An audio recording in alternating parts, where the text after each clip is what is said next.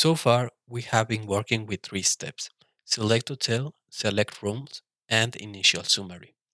These steps are part of our planned reservation process, which is in the initiate reservation stage. By the end of the upcoming videos, we will have a new authentication stage that will look and work something like this. After the user selects the hotel and the rooms, they will be required to authenticate by logging in. They will have the option to sign up if they don't have an account already. Just as a disclaimer, with this authentication stage, we are playing pretend. It's not a real Pega account that the user will be logging into. Instead, we will create a data type with username and password, which will be used as credentials. So, new accounts can be created. In the sign-up process, they will need to give the required information to create an account, and the system will check if the username is available before creating it.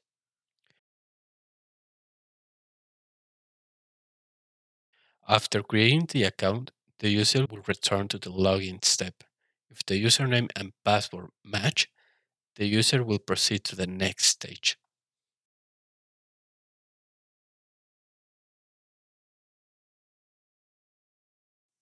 So let's talk about the case life cycle in Pega. So in Pega, we have this thing called case type, which is composed by one or more stages. A stage can have many processes, and the process is composed by one or more steps. In both Dev and App Studio, we have this landing page to visualize and do some light editing in our case types. But if we go in Dev Studio to the App Explorer, we are able to see the actual rules behind these case types. By expanding in work reservation the process category, we have three important rule types: case type, flow, and flow action. In case type, we will have a rule, by default, which will have all the configuration for our case type. In flows, we will have a rule for each process that we create. And in flow action, we will have a rule for each step that we create. As you can imagine, our PY default case type rule references flow rules, and the flow rules reference flow action rules. For example, by the end of this video, we'll have this configuration. So if we open the PY default rule, go to stages and authentication, we will have two processes: login and sign up. Then, if we open the sign up process, we will see our flow actions, personal details, credentials, and account details. So let's get started. To begin, let's lay out the things that we will be needing. In our case lifecycle, we need a new stage, two processes, and some steps. Then, for our fields, we will need a new page property that we will name account page, which will need to reference to a new data type, which we will name account. Okay, so let's begin by creating our authentication stage. Let's open our case type, and we are going to click here, add stage to case type. I'm going to name my stage authentication. And now let's add a new process. So let's click on these three dots, add process, and we have here two options: new process or new multi-step form. For this, I'm going to add a new process. I'm going to rename my process to authenticate, and the step is going to be named login.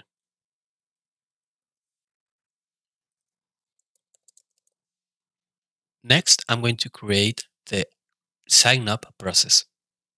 So once again, I'm going to click here, add process, but this time I'm going to use the multi-step form. The difference between the new form and the multi-step form is that the user can navigate backwards and forwards. So if they want to change the information in a previous step, they can do that. But in a normal form, you once you go to the next step, you can't go back to the previous step. So this process, I'm going to name it sign up. The first step is going to be personal details. The second step is going to be credentials. And the last step is going to be account details. Let's start creating the views for each step. Let's start with login. So for this, we will need a new property. Well, we will need a page property for this. Let's add a new field. This is going to be an embedded page. I'm going to name it account page.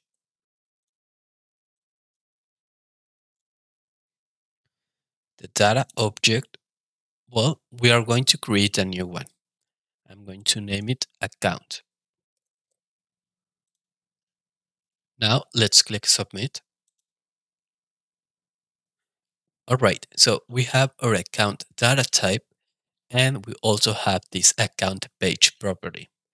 Now let's create the views, and when creating the views, we will be creating the fields for this data type. So let's create a new view,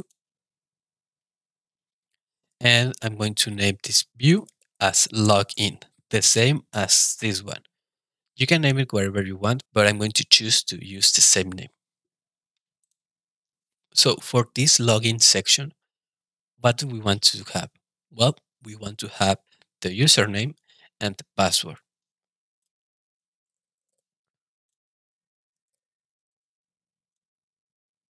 You can see here that we have our login section, and if we go back, we will have our also login section.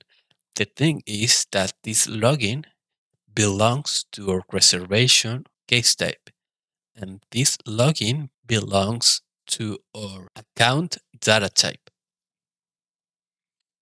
Let me click submit, and let's start with the next section.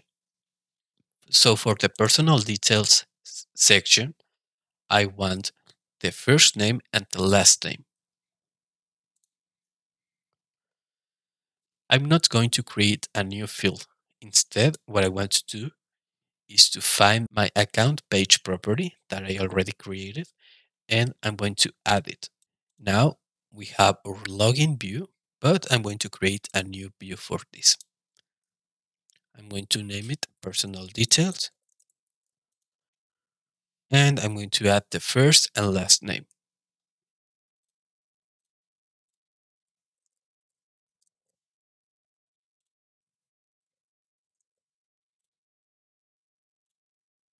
Now let's go to credentials, find our account page, create a new view.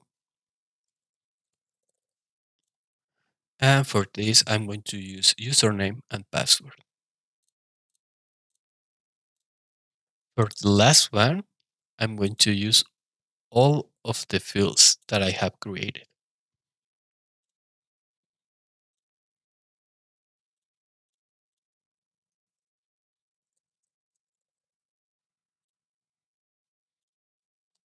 So let's see how this looks.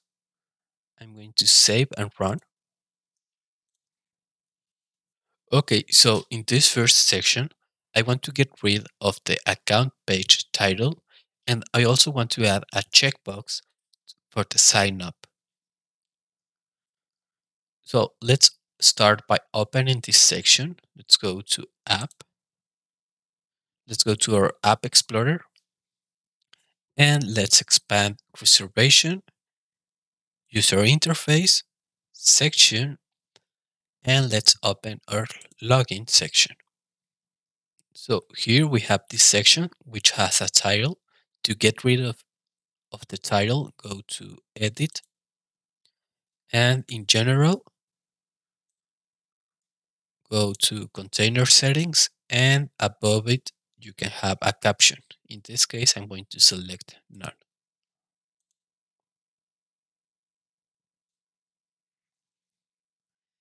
And as you can see, this section is called login and is in our class work reservation. If I open this section, its ID is the same, it's also called login, but it belongs to a different class, data account. Now I want to edit this section to add a checkbox. So here I'm going to click add, go to pickers and add a checkbox. Something I learned is that in each class level, we have access to certain hidden unused properties. These properties are very useful for when you don't want to create new properties for a one-time use. For example, do we really want to create a property for this sign up checkbox? No. If you write down the dot icon, you will see that you have the four properties that we created: first name, last name, username, and password. But if we go to more, you will see a lot of properties. Most of them are not used. I like to go for the ones that start with pytemp. We have pytemp date, pytemp decimal, pytemp double. We also have others like pytemp text. Now, for this checkbox, I need a property that can hold a true or false value. I know this one that is named pytemp true false, so I'm going to use that. And for this checkbox, I'm going to add the sign up caption. So this value, each time that we change it, it will be on our account page because our account page is of this class.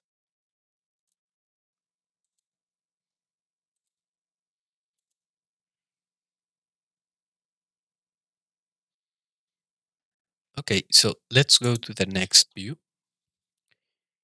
Here I want to get rid of the title as well.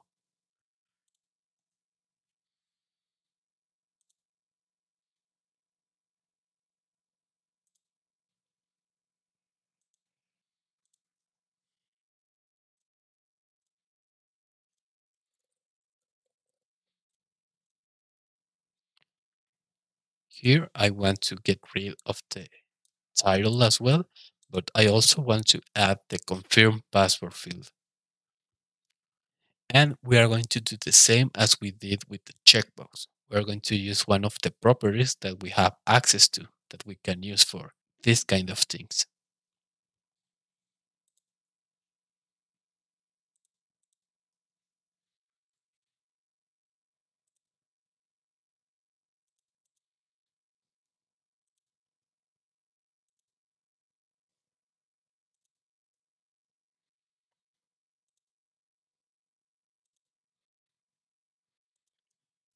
In this case, I'm going to use py temp text.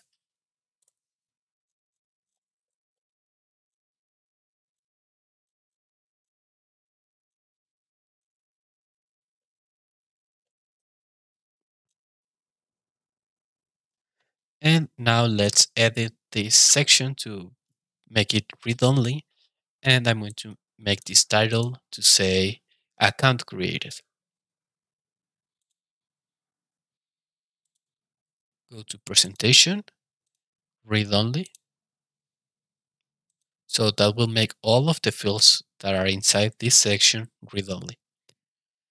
And for the caption, I'm going to say account created. And I'm going to add an icon for this title, just for fun.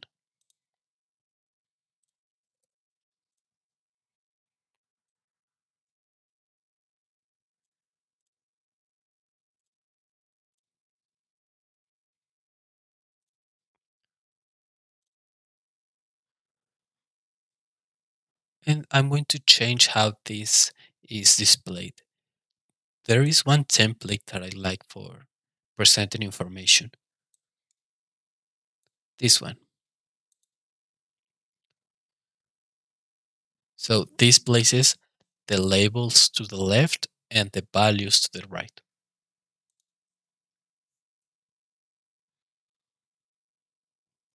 There we have it. And by the way, this is what I meant by the difference between the regular form step and the multi-step form. You are able to go back and forward in the steps. So that's it for this video. In the next one, we will start talking about report definition and how we can use it to validate an account. So that's also something that we are going to create, the records for account data type that we just created.